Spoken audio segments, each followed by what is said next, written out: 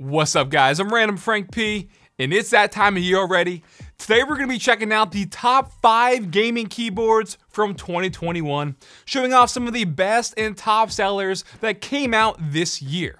Now with Black Friday and Cyber Monday coming up literally next week, hopefully you guys can catch some of these on sale. All the keyboards today will be listed for you in the description down below so you can check them out. But also this could serve for a great, wish list idea and things to add for your wish list this upcoming holiday season.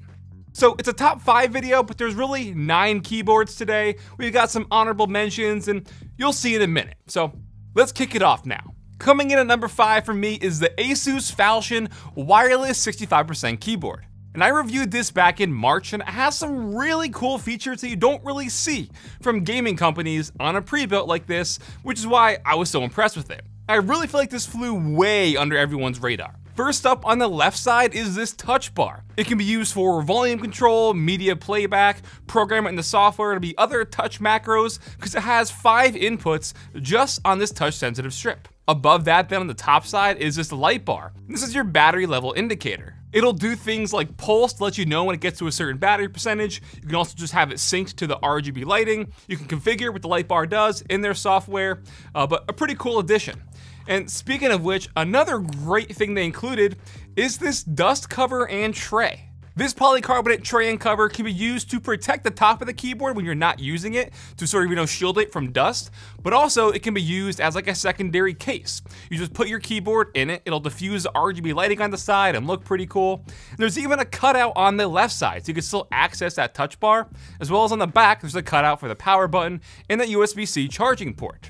Again, this isn't like a world-shattering thing, it's just a nice bonus from Asus that I think looks really nice with the brushed metal finish. The inside is also this grippy rubber, so it won't scratch the board when you're using it. We do have PBT keycaps with RGB shine-through lettering and front-printed legends for your F-row, and you can see things like, media playback controls, RGB, macros, all printed here on the front of the caps. Now inside the Falchion is cherry red switches. They do also sell these in cherry blue and brown, and recently they released this with their own line of Asus ROG NX switches in their blue, red, and brown equivalent.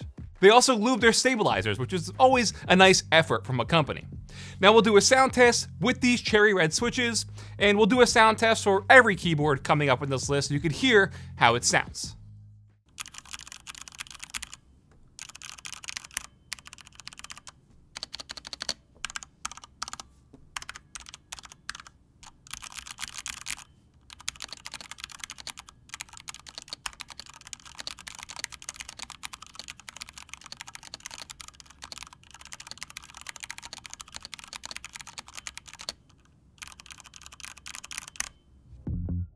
So this comes in at $130, and again, for me, it's all about the effort. I love what Asus did with thinking outside the box, literally, giving us innovative features you don't usually see, and the fact that it's 65%, so you can still have arrow keys, and it's wireless, all just left a really great impression on me when I first picked it up and reviewed it. Next up at number 4 is the Razer Black Widow V3 Mini Hyperspeed keyboard, but this is their special Phantom Edition. The difference here versus the regular V3 Mini Hyperspeed is we have their Phantom keycaps, which is Razer's sort of stealthy take at putting keycaps, but here I dig it's a darker diffused material. When the lights are off with the clear legends, it's nice and stealthy, and it's not until the LEDs are on that it actually does shine through. So you could choose to go that matte stealthy look or have the full chroma show really. Taking a look at it, it definitely has that Razer aesthetic and matches their other Black Widow products, but now with it being wireless, that'll obviously give your desktop a nice clean look with less cables. Now, like I said, with the 65% layout, you get the extra keys on the right above the arrow keys, and it's also labeled as M1 through M4 here, so in Synapse, you can assign these to be secondary functions and act as macros. And this extended 65% layout is definitely one of my favorites for that reason, especially since I just have no use for a numpad. Now in terms of switches, they do sell this in their Razer Green, which is the popular clicky switch, but they also have it in the new silent linear option with their Razer Yellow switch, which is what I have in my regular V3 Mini unit. So you can choose between clicky greens and linear yellows. For this sound test, I'll do a mini typing test on both keyboards to get an idea for how each switch sounds.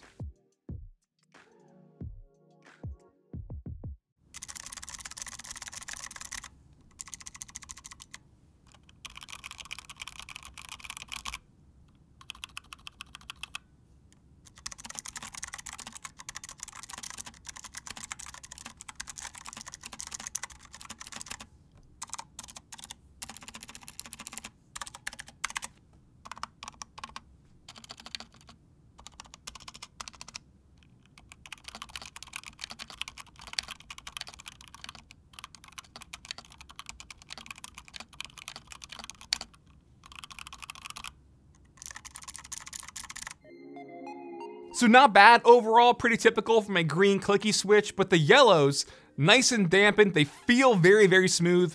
But yes, the spacebar and the stabilizers, definitely rattly, could use some work, but unfortunately, that's sort of common with these gaming pre-builds. Now, the main reason I have this at number 4 on my list and not better is because the price tag at 180 bucks is definitely a lot, sort of too much for a pre-built gaming keyboard. All that said though, it's still a pretty good buy. It's got 200 hours of battery life, the wireless connectivity is great with the Razer Hyperspeed, it also has a Bluetooth connection if you want to use that. You can also just use it wired if you want. 2 different switches to pick from, loving the Phantom keycaps, and I think it does enough to warrant a spot on the best of the year list. Again, this Phantom edition is the way to go.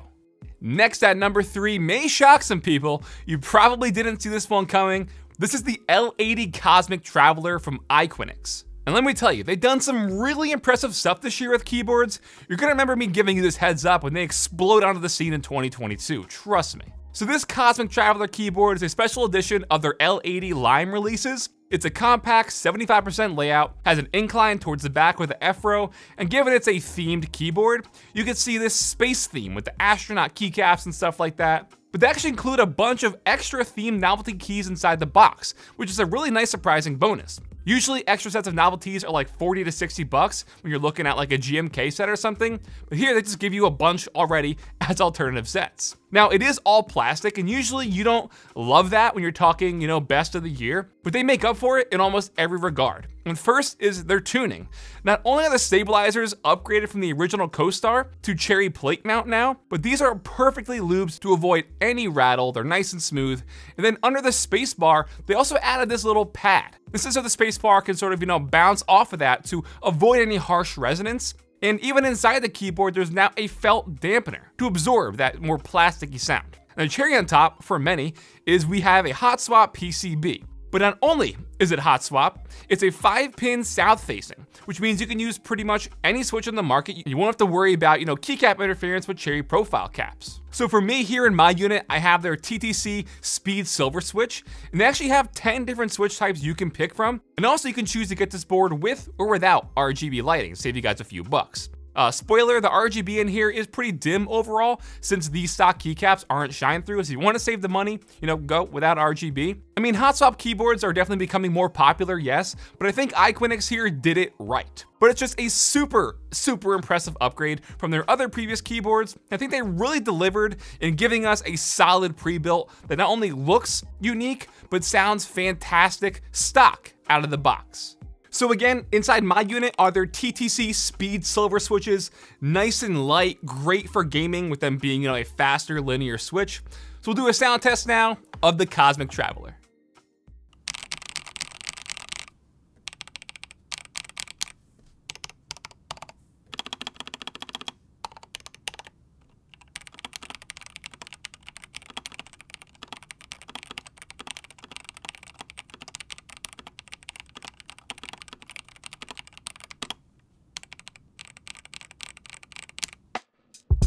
I mean, that's all stock. No further modifications. I think it's really, really good. Sounds good, feels good. They did a killer job. Some other additions is you have a 2.4 gigahertz wireless connection. Also has Bluetooth built in. You can use it wired with USB-C. So again, 3 different points of connectivity, hot swap PCB, 5-pin, all just really, really great stuff that sounds so good stock out of the box. Now, pricing for this is kind of weird because, again, you have so many different options between the 10 different switches and RGB and no RGB availability. So it ranges anywhere from like 160 to 220, depending on your configuration, which is pricey, yes, but I think all things considered here, with the amount of options in the final product, this pre-built is hands down one of the best out there, stock out of the box, without you needing to crack into it and do any further modifications. They nailed it with this special themed Cosmic Edition. Now, coming in at number 2 is a keyboard that I've had stuck in shipping for like 2 weeks now. I don't have it yet, but I've seen some reviews, I've talked to some people who I trust very, very much, and we're gonna toss it to Optimum Tech for the number 2 spot. Hey, what's up guys, Ali here, and I quickly want to tell you about the new Ducky 1.3 Mini. This is a keyboard which I recently reviewed on my channel, and honestly I'm pretty surprised with it. I think this is one of the best typing experiences that you can get, both out of the box and around the $120 mark.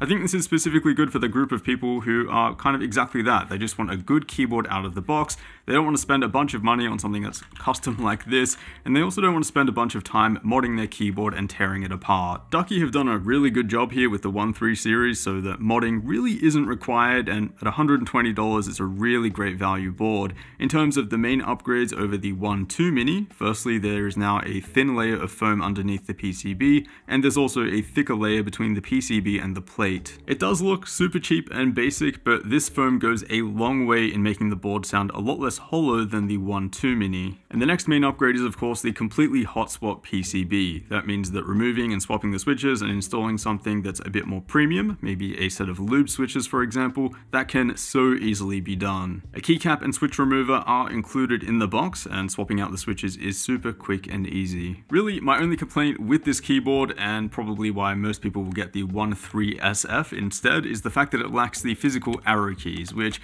despite it being a very compact 60% keyboard, those physical arrow keys would have been possible, so yeah, that is a bit of a shame. The arrow keys are not really important when it comes to gaming, but hey, for day-to-day use and editing for example, I would recommend going with the 1.3 SF instead. Of course, you can still use the arrow keys on this board, and the media keys and the RGB functionality, that is activated on a separate layer by holding the function key. The colorway that we have here is called Daybreak, and it's definitely pretty unique. Most people will probably want something a bit more neutral, but for that we'll have to wait a little bit longer. And lastly, here is a quick typing test to get an idea of what the board sounds like. This one is using Cherry MX clear switches, which I'm honestly not a big fan of. Probably want to go for something like a red or a silver switch if you're going to be using this for gaming, but of course you can put whatever switch you want in here since this is a hot swap keyboard.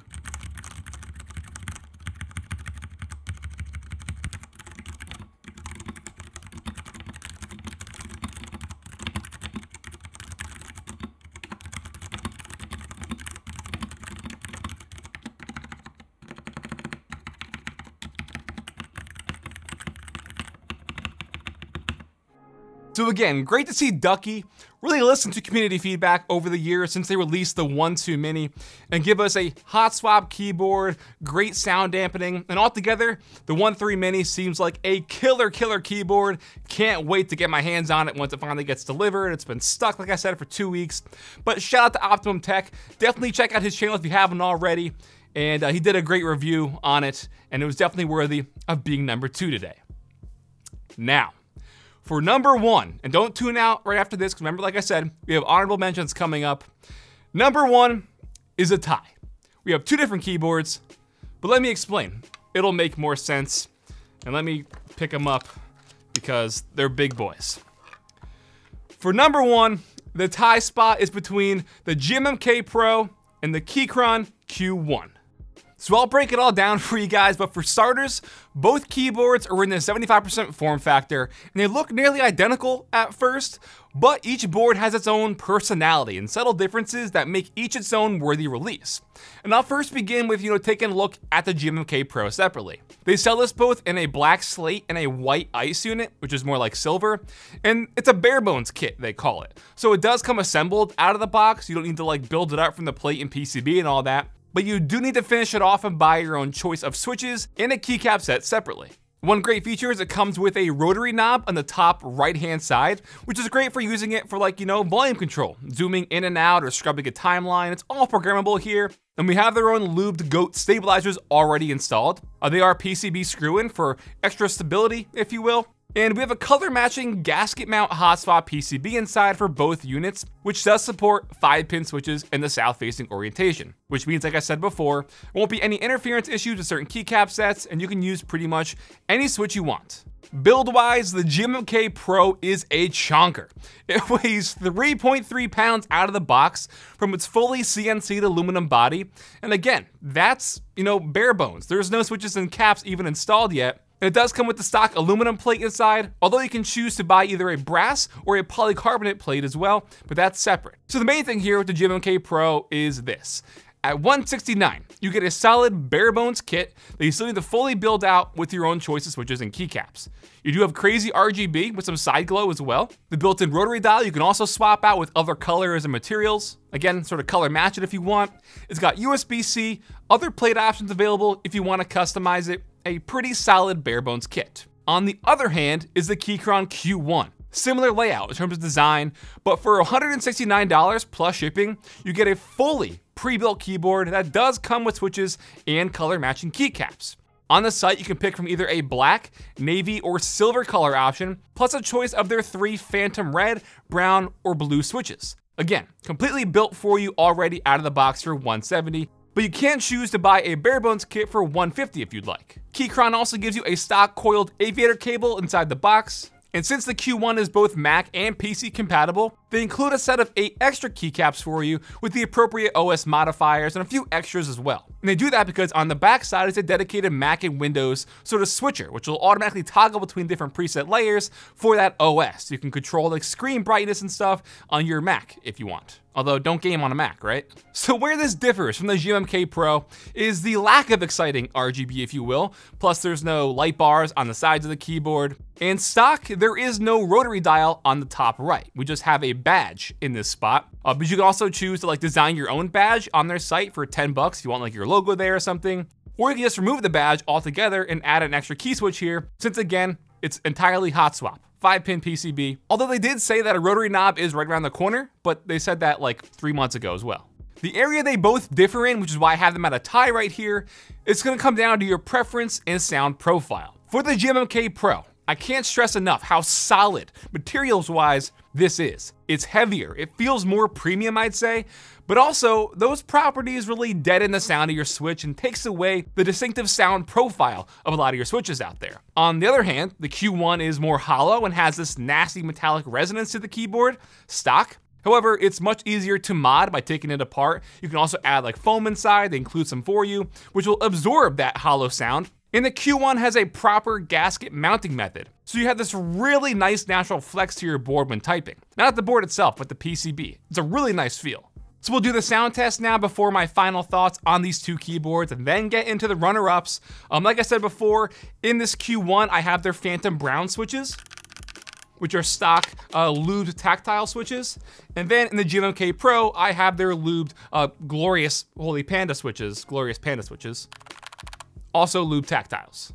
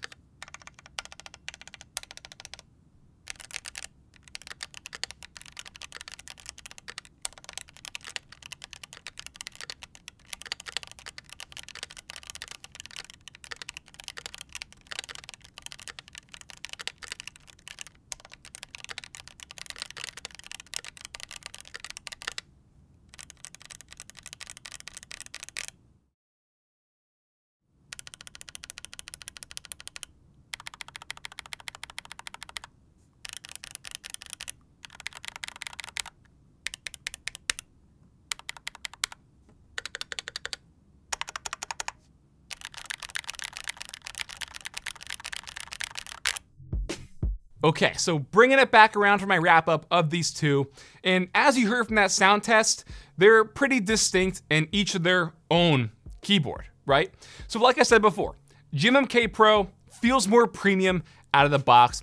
You have to buy your switches, you have to buy your keycaps, all extra, cost in the end, but it is a more premium feeling keyboard that deadens the overall characteristic and sound of your switches because the CNC body is just so thick and heavy and full.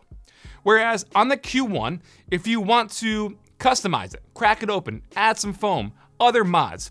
You have a lot more potential because it is so hollow, where you can still get that more characteristic sound out of your switches without having to completely deaden it, and it still has that really nice flex. And if you don't want to, put that much effort into it, what did I say? $170 plus shipping, and it's got switches and keycaps for you. So depending on what you're looking for, depending on what you want to do, how much more work you want to put into it, you have those both options, and it's why they're both number one on my list today. Now, 3 honorable mentions. Rounding out our list of top of 2021 is going to be the Fnatic Streak 65 LP.